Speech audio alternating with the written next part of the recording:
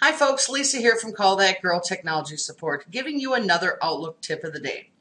Many of my clients call in saying that their iCloud stopped synchronizing with Outlook and nothing else changed that they're aware of. So let's go and show you how to fix that yourself.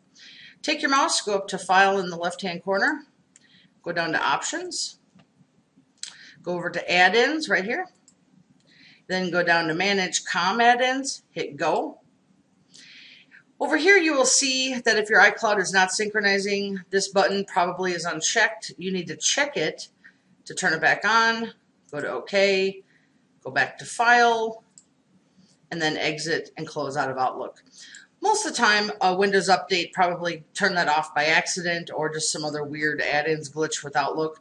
Normally, your synchronizing will go back to as it was. If not, you might have other bigger problems. You can call me at 612-865-4475 or email me, Lisa@callthatgirl.biz. And don't forget to subscribe to my YouTube channel. Thank you.